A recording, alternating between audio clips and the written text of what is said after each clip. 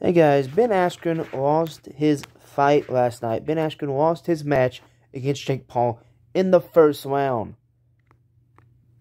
I know Ben Askren's not a boxer. He's a retired MMA fighter, retired, collegiate wrestler, and all that. So my only thought is, why didn't Ben Askren win? Well, I just answered that question for you. He wasn't a professional boxer.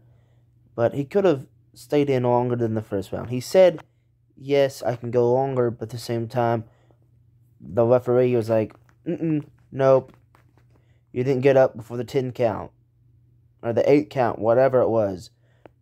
So he didn't get up before the 8 count, or 10 count, whatever it was.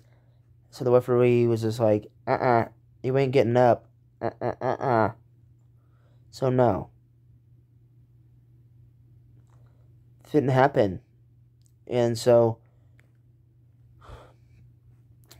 Ben Askren lost his first boxing match, and Jake Paul is now undefeated in 3 professional boxing matches.